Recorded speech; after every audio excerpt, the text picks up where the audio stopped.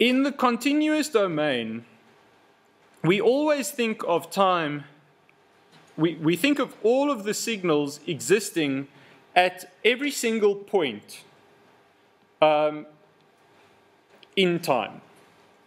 And it's this idea that allows us to calculate a derivative where we have an infinitesimally small amount of time, right? And so even if I zoom in, it doesn't matter how far I zoom in there, I'll always have a continuous change. As soon as I introduce samplers, as soon as I have some of these things, I actually end up with something that is perhaps more easily represented in a table.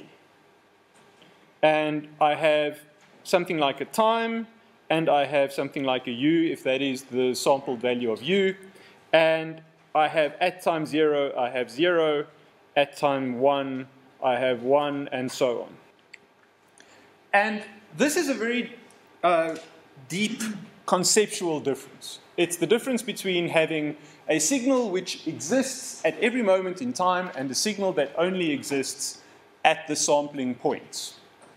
When I say these things only exist at these times, I'm being quite literal because most of the time when we are working with sampled signals, we are using digital computers. And digital computers have a clock.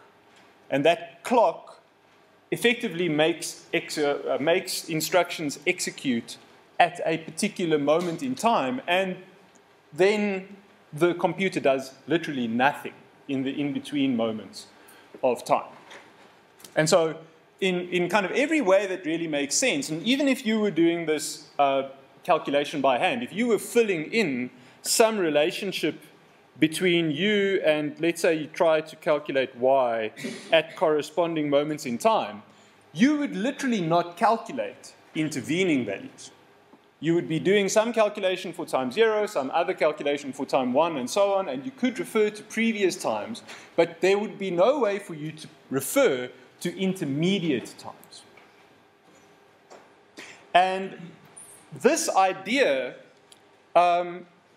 requires some additional tooling, some analysis tooling that we need to figure out how to handle that. And now this is so all of that you've heard before, that's the same spiel that I have in CPN, but the new part is I think I'm trying to get to what the difference looks like when we actually do a calculation using correct analytical treatment of discrete systems and approximations, which is what up to now we have been using. And I think the easiest way to understand this that I've come up with is to imagine that I'm trying initially, let me move that out of the way, let's initially just say, what does it look like when I have our good old friend, the first order process?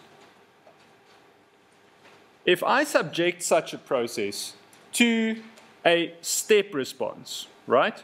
Everybody by now will know, or to a step input, if it's a gain 1 process like this, I'm going to draw 0 so that it's visible here. So we've got our input going like this.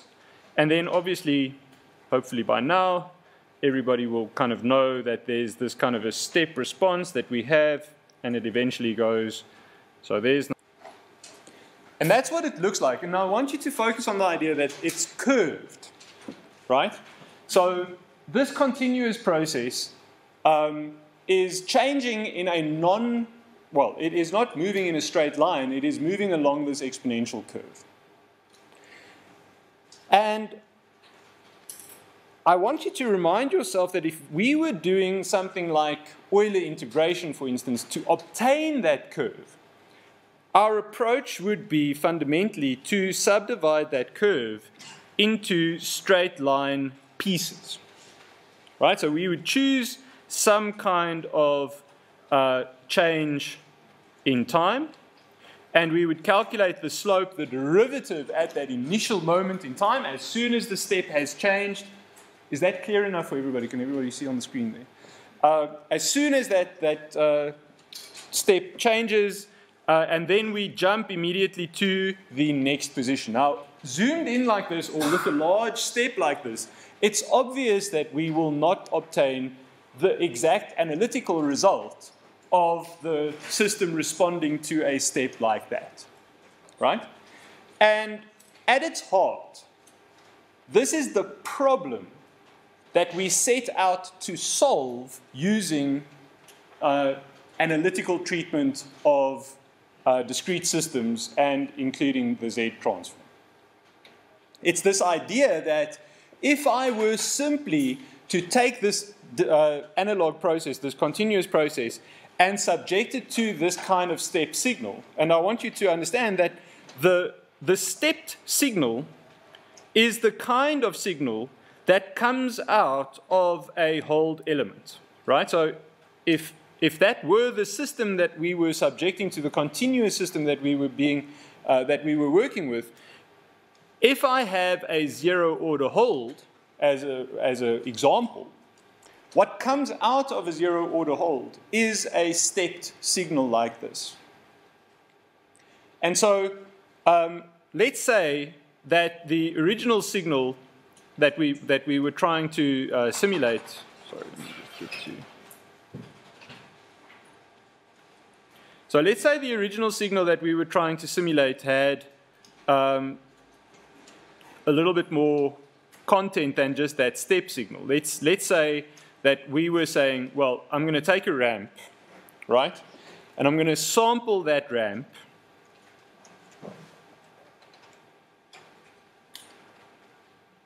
And then I'm going to put that sampled signal through a zero order hold. What I would see is a stepped signal like this, right? And now I have an immediate puzzle. What does it look like? What does it look like if I have a continuous system? And remember, you could say this is maybe something like the TC lab. The actual heater, right? You'll recall that that TC lab heater is getting a held signal because we are writing at intervals. We're writing maybe at a 1 second interval, right? If we plan to ramp up the input like that, or we plan to play back any kind of continuous signal at all, the loop that we're using, we'll take a second and another second, or we'll take 5 seconds, or we'll take 10 seconds, or whatever. And in the intervening time, while conceptually we're ramping up the signal like this, that zero order hold will be holding on to each one of those values at that moment, at that sampling moment in the ramp. And so what we will observe is a different response than if we in fact had a continuous response, right? So let's say we didn't have that hold element there. We all know, or should know by now, that the Laplace transform of a ramp is 1 over s squared, and we can kind of go and calculate what this response looks like. If I had a continuous process like that, that response would look like kind of the first order ramp response. Right? So it would be a nice, smooth response going kind of first order ramp followed by, or first order response followed by that nice, smooth response. But as we've kind of confirmed to ourselves over here, if the sampling rate is large relative to the time constant of the system, a sampled ramp going through a zero order hold element will be like these stairs. And the response of the system to that, of the continuous system to that stair input, would actually be this.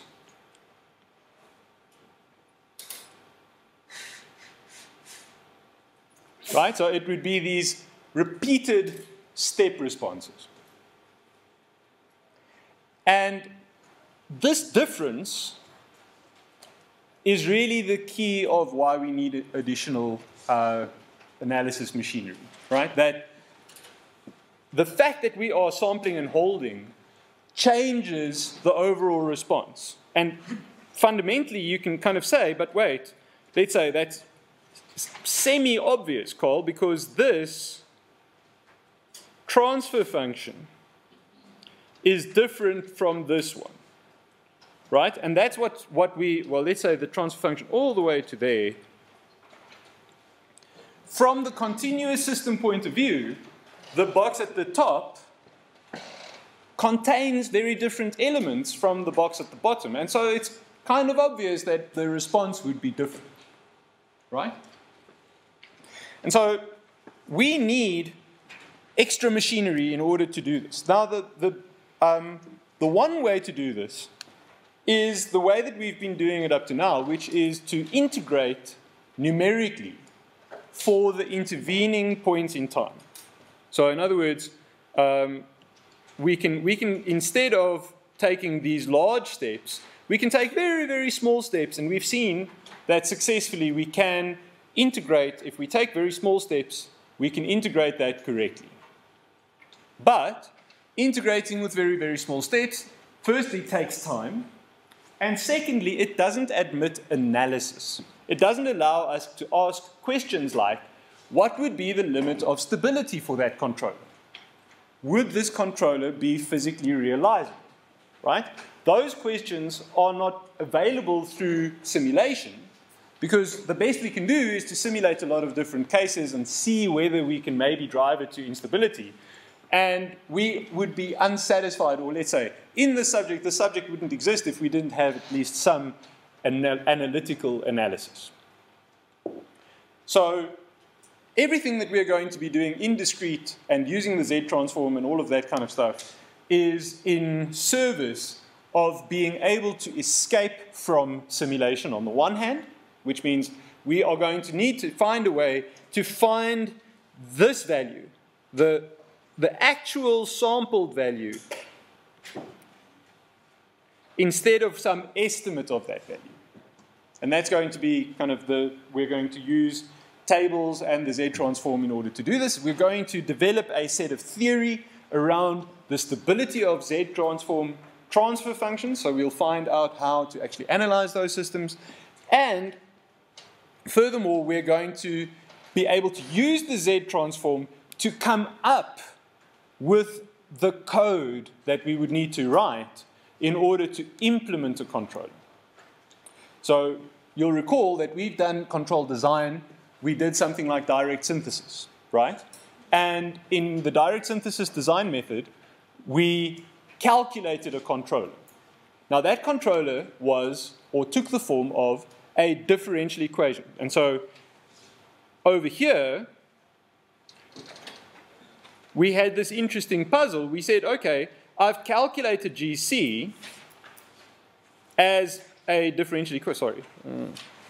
So I've calculated GC as a differential equation, and now I'm going to implement that controller using computer code by doing that integration.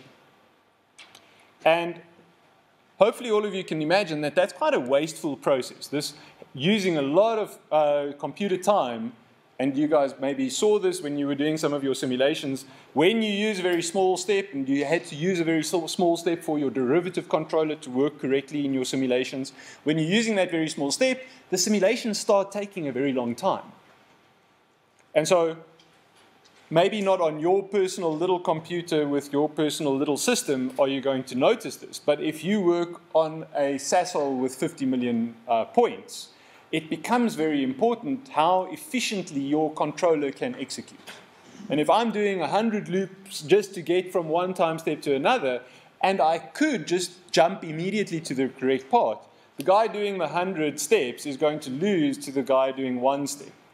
When they try and sell this controller on the market, or when you try and use your old hardware to do the same job, that efficiency is very worthwhile. And so actually, when you think about it, all of you should have pushed back against using continuous analysis, because none of the controllers that we use these days actually are continuous.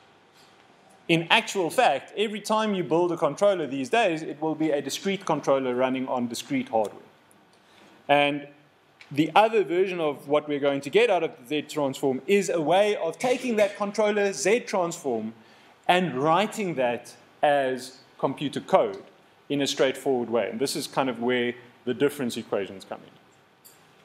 So I've developed a notebook that illustrates this idea very clearly. Okay, so remember we have these three different ways. So if you look on that screen, you will see effectively three different strategies for finding this response mapped out, right? The way that we knew how to draw this curve was through knowing the solution of the step response of this first order system analytically through perhaps a Laplace transform or just solving the differential equations, right?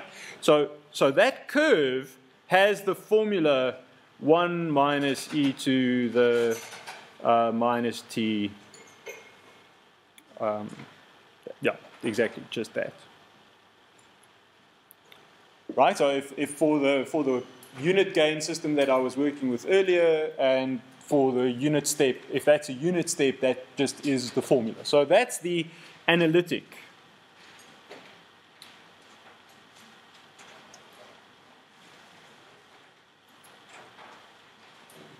Right, now, the orange that I've drawn here, right, which would obviously kind of move like this, that indicates numeric solution. And these red lines indicate analytic discrete response.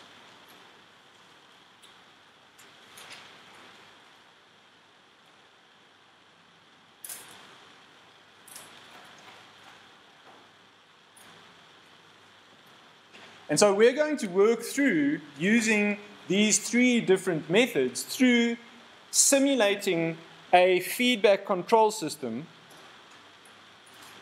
that looks like this one, right? We have a discrete controller, which means that the controller only wakes up at the sampling points, right? It does the normal error calculation that you're used to. So this is like the same, and I'm just going to use this notation here. So this is YSP. So we've got an error. We've got a sampled version of the error. The controller doesn't calculate the output all the time. It calculates the output only at the sampling points. The sampler, those things are sent to a hold element.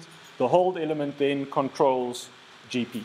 Okay, and we're going to compare this discrete proportional controller to what we by now almost know by heart, which is a continuous controller running on a continuous process with no sampling.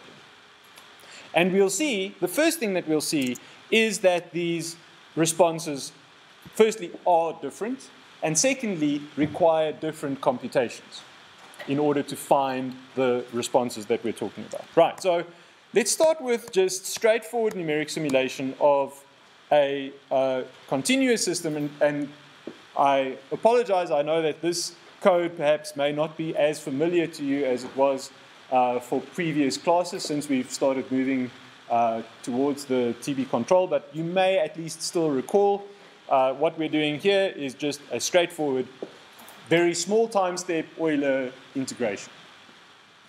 Now, I think maybe for extra credit or whatever, you could actually go and calculate, because remember, first order controller with a first order system with a proportional controller, the step response is simply first order response. So we can, in theory, calculate that analytically.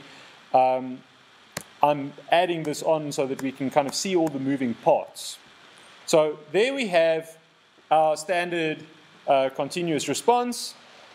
Notice here that I've mapped this out. I haven't used any magic here, right? I haven't used the I haven't used SciPy and the state space and all of that kind of stuff. I've just gone really straightforward, taken the differential equation and written it out myself by hand, integrated that differential equation. So that's the system equation. And this line over here represents the controller. So I've just got a proportional controller acting on that, and I'm integrating using Euler. And so that's what that response looks like. Now, when you compare that to the next part, which is a discrete controller which runs at a relatively large sampling rate. The key here is always to remember that the differences between discrete devices and their analog, or let's say the devices that they are designed to approximate. So many discrete controllers, discrete PIDs, are designed in order to closely approximate a continuous PID. That approximation is most successful when the time steps are very small, right?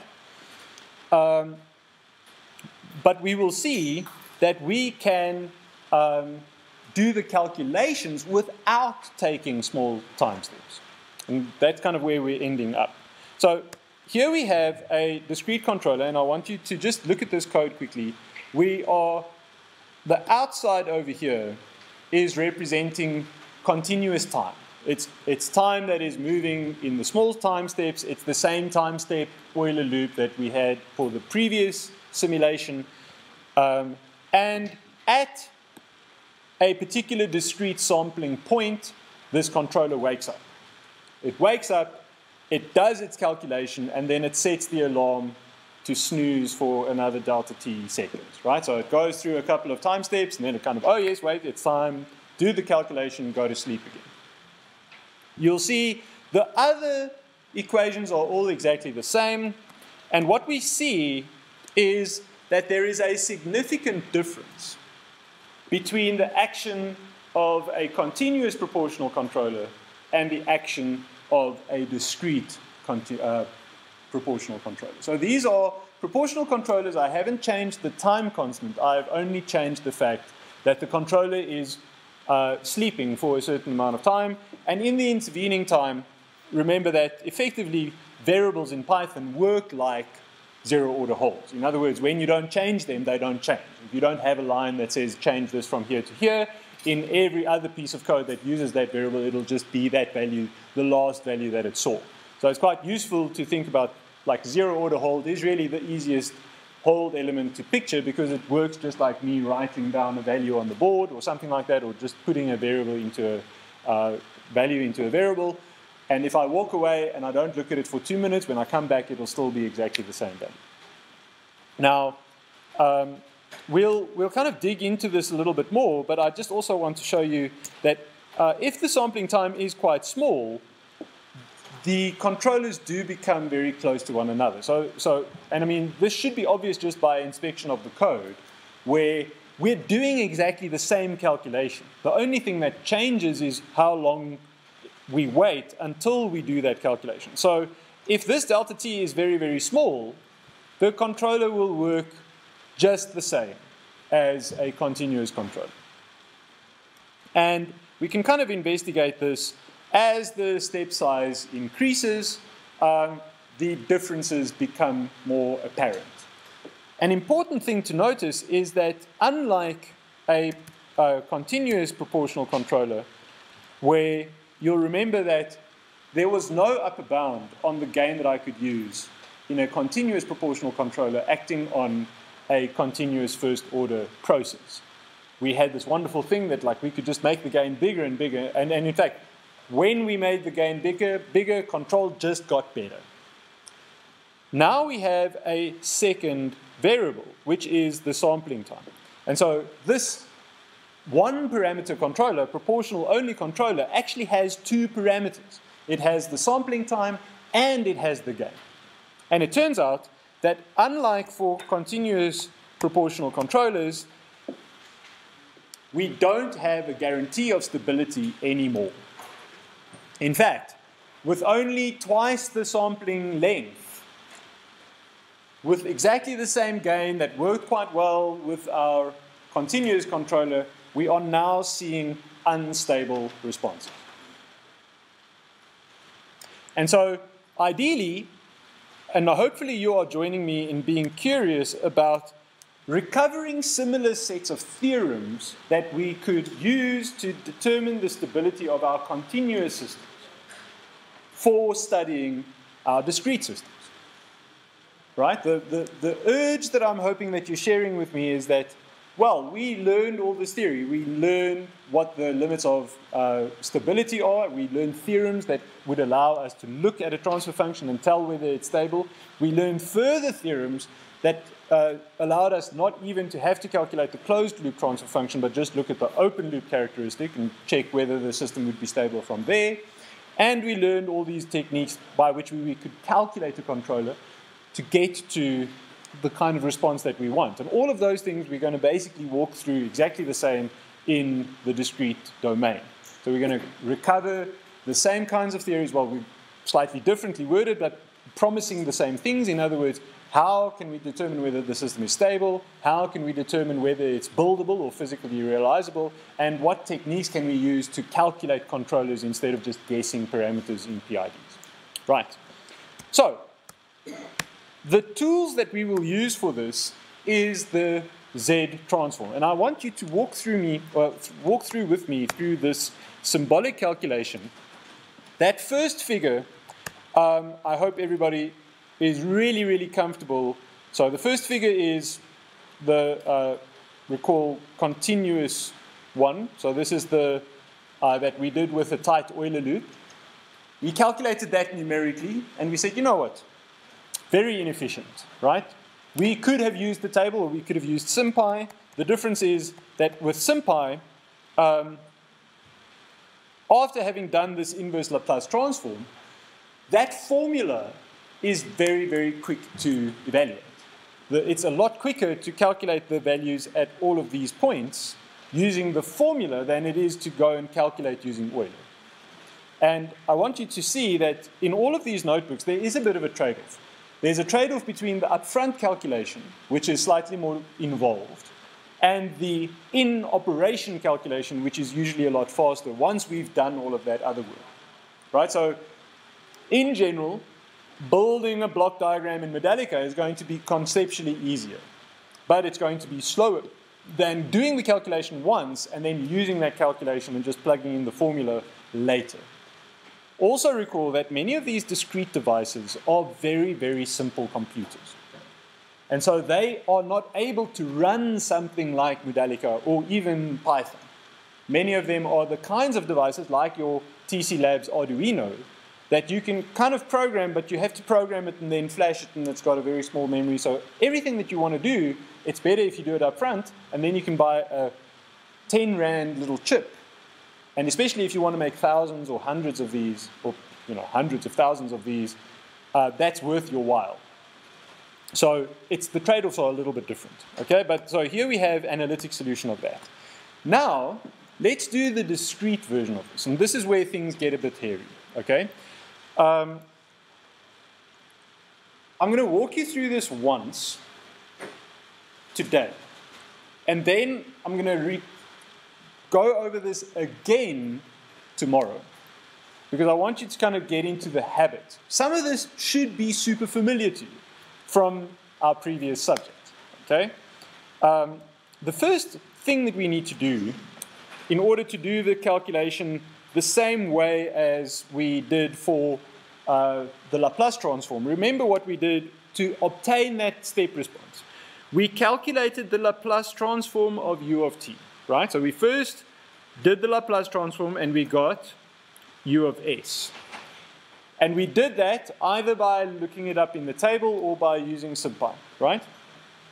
We then had transfer functions for all of these things, right? So we had a transfer function for the controller, which thankfully was just like k, and we had a transfer function for GP, which was our first order transfer function, and we then calculated the closed loop transfer function, GCGP,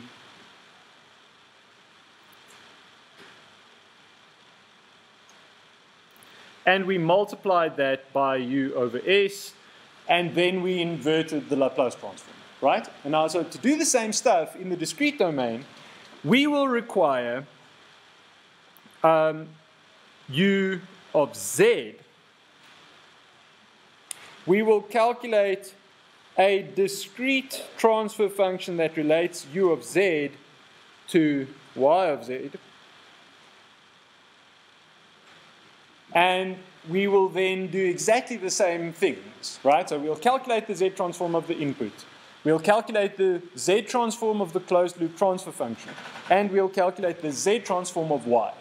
To get usable results out of that, and remember that that inverse only gives us values at these particular moments in time, at the sampling points, right? We'll expand that expression using Taylor series, right? And so we can basically do this. I have mapped this into this sampled values function, so you can now import sampled values from TB control symbolic, so you don't have to remember that formula, but that enables us to find the values at those particular moments in time. So that confirms that I've got the right Z transform of the input, of the referencing, right? Now we've got the controller, and our big challenge is we have to calculate the Z transform of everything that is within that box, remember?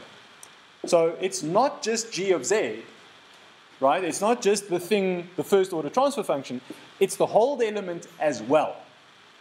And so in order to do that, now this, you'll kind of commit to memory eventually because this is such a useful way of doing things. We know the formula for the hold element. This is in the data sheet, so you don't have to memorize that either. And a little bit of manipulation allows you to see that what we're looking for is the thing that is in the table to the right of G of S divided by S. And if you look at the table, so here's that element in the table. The thing that looks like that first order divided by S is over here in the table. That's what the response function looks like, and that's what the Z transform looks like. And so I just read that response off the table, and I inserted that into this. Now we have the Z transform of HGZ. Right?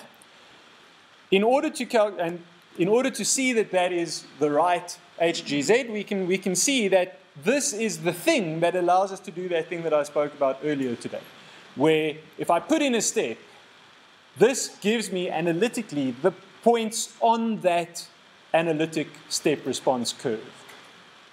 Right? That's what the Z transform is giving us. So that's the analytic result that I was speaking about over there. Right? So that's the analytic result.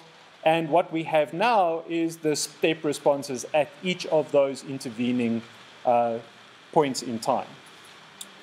The last piece of magic is calculating the closed loop transfer function. Now that is the same form, and we'll talk about exactly the nitty-gritty here, but you'll notice that there is a striking similarity between that formula and the formula that I just wrote down for the continuous transfer function. And now we have the points in time from the Z transform. And I want you to really internalize what's happening here. We have not done any Euler integration to get to this point. We have only used analytic results. So for discrete controllers, obviously the output, or let's say the input that is coming from the hold element would look like this. How have we calculated that? We've calculated this closed loop response, which means that we know what the value of Y is at each of the sampling points. We know what the value of the set point is at each of the sampling points, and I can therefore calculate, knowing what Y was and knowing what the set point was, I can calculate the error. I can multiply that error by a constant to get the output that is coming out of the controller, and I can plot this with kind of these steps. And again, what I'm doing here is the points here are what we calculated using the Z transform. And these straight bits are what is coming out of the original Euler simulation with the small step. So these are not yet analytic results. These are just so that we know that we're on the right track. So we did it once numerically, and we kind of knew that was relatively trustworthy. We're just trying to recover those same results. The trick we're going to use in order to calculate the output analytically is to understand that if you kind of look at that red line over there, which is the 0 line, especially the way that I've plotted it here, it becomes quite obvious that you could say I'm just adding together a lot of like shifted pulses. So there's a pulse here that is from 0 to 2 at time step 1. And you can kind of see, well, it's like that goes all the way back to 0. And then for the next time step, we effectively start at 0 and go to minus 0.5 something, and we stay there, and then we go back to 0, and then from there we go back up to 1, and so on. And you can kind of say, well, the effect is the same as if I just took a pulse, and another pulse, and another pulse, and another pulse, and another pulse, and each time the size of the pulse is given by the coefficient of the Z transform that I've expanded over there. And so clearly, if I can calculate the continuous response to a single pulse, so going back here, what I'm doing here is zooming in over here. This is this pulse signal, right? So that's kind of what that looked like. And I'm going to try and figure out what is the response of that system to a single pulse, to a single one of these pulses. So if I just have this, what's going to happen over there? And so we can do that calculation. It turns out quite easily in SymPy.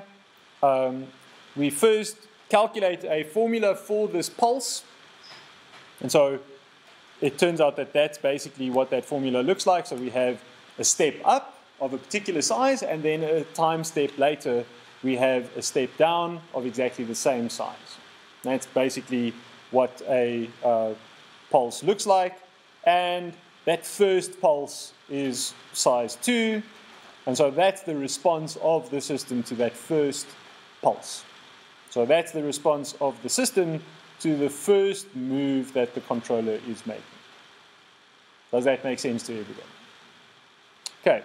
So it turns out that that shape, we can see what that shape is going to look like. It's going to be kind of a first order response and another first order, kind of first order up and first order down. And again, it's one of those moments that filled me with glee. The first time that I could actually do this analytically using SymPy without doing any manual math. Because up until we started using SymPy for these calculations, you simply would not be able to do the calculation that I'm going to do now. Like, it wouldn't be possible for you because it would be possible in principle, but it would be impossible in practice. I wouldn't be able to ask you a question like this because we didn't have time. But now we can very easily say, well, I know what that single pulse response looks like, and I know that if I have a shifted pulse, I'll get a shifted response. And so now I just have to add all those shifted responses together and I'll get the analytic result. And it turns out that the math behind that, I've expanded it here just so that I've got something that's notationally convenient, right? So we've got our U, and I've written that as a series sum. And so that's what U looks like. It's just like this infinite sum of the step coefficients times z to the minus I. That's kind of almost the definition of the Z transform. And the output of the controller is basically that same coefficient but multiplied by, let me just see if I can, no, it is on do not disturb, I don't know why. The output from the system is going to be just that held version multiplied by the transfer function. And so we have, I'm building up here, this is U of Z, this is U of S, which is the held version, that's the stepped, and U times the hold element of S is now calculated symbolically over there. Okay, so that's, for those of you who are unfamiliar with, I like the symmetry of that sum notation there with the way that the sum looks, but if you're not familiar with how these list comprehensions work, that's equivalent to doing it in a for loop. So I'm just basically starting at 0 and adding all those terms. So what that actually looks like, just do that. So that's the expression, and this is why you can tell that I wouldn't be able to ask you this back in the day if you had to do all of the calculations manually, right? Because you would have to keep track of all of this nastiness on an exam book. And I think you would be asking for more and more exam books if you had to calculate all of that. Work all of these out, work out the inverse Laplace transform, shift it, and so on. So SymPy is doing us a solid over here. And what is really mind-blowing is I can multiply that by the transfer function because now I've got the Laplace transform of that held signal. I just multiply that by the transfer function and I ask SymPy to calculate the inverse Laplace transform. Now, it does take a while, but I now have an analytic expression for the entire control response. And it's kind of crazy that like I haven't at all used any numeric simulation here. I've used the computer, but I've only done analytic operations in order to arrive at the second version of this diagram. And we'll be using this exact same strategy later to show that some of the design techniques that we're going to be using, specifically the techniques where we target a particular response, has this extra loophole that gets opened up when we sample, in the sense that we will design for like a first order response, but the design will only be specified at the points where we sample. And we will have to do some additional mathematics to make sure that the system doesn't kind of get there in a strange way. And this is kind of really amazing because we can do it completely analytically. We can actually do the full analytic math all in SymPy. It does work for almost all of the systems that I know of in the book. Keep in mind that SymPy is not completely magic. It is amazing, but it is not magic. And so when we use this technique for very long periods of time with very short sampling rates, it first becomes very slow and then breaks. Mostly for some of the same reasons that you saw inverse Laplace transforms break last year when you were doing inverse Laplace transforms of complicated systems. And so it is, in some cases, while this is incredibly gratifying, it is not a practical technique for long-term simulation, so stuff that you're doing with your TC lab, if you're trying to calculate the effect on long time periods with short, I would stay away from this technique. Look at this notebook mostly so that you can verify for yourself that the analytic math that we are doing is valid. But these two lectures put together, or the kind of combination that's going to end up on YouTube, what I've hoped to show you here is not like some practical way of doing discrete simulations. If you want to do discrete simulations, practically just use Medallica. Or Blocksim has discrete blocks in as well, that's fine. So for practical simulations for long periods of time, and if you just want to see the results, absolutely use numeric simulation. This is so that you understand that the analytic techniques that are discussed in the book, where all of that actually comes from, and to ensure that they actually work. So we can recover analytically all the same results that we could recover using simulation. And that is the key insight into trusting that the Z transform is reliable. And we can kind of say, we understand that what it's doing is simplifying the calculations behind that analytic Laplace transform. Also keep in mind that this stuff that I've just said about this proviso about like breaking is mostly about the inverse Laplace transform when we're trying to calculate the intervening intermediate positions. The full-on Z transform, discrete transform is perfectly usable for very long coefficients if you use numeric coefficients only, and you don't use symbolic manipulation in SymPy. You can use convolution to multiply them, and you can use the built-in support in SciPy to do discrete calculations if you only want results at the sampling point. And so basically, to sum up the three strategies, I just want to get back to this thing that we've spoken of before. When we're dealing with discrete systems, and especially when we are plotting responses, we have three options. And I've now illustrated all three of them. We can use numeric simulation, and I've exaggerated the error here, but it's just so that you understand that when you do numeric simulation, there is always the opportunity for error. So we can do numeric simulation. This is what Medallica, SciPy, DLTI, and those tools, what all of them do. We can go full-on analytic.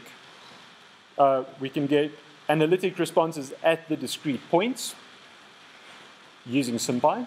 We can get responses at the sampling points using discrete mathematics in SciPy, which is much more robust for longer but requires numeric coefficients. And we can also go full-on analytic all the way down to continuous to get the continuous responses analytically, including sampled systems. And so if you followed along through all of the techniques that we've just done, you now know everything that is possible to do, what I know is possible to do with discrete mathematics in terms of simulating, finding the responses of various parts of the signal in this subject.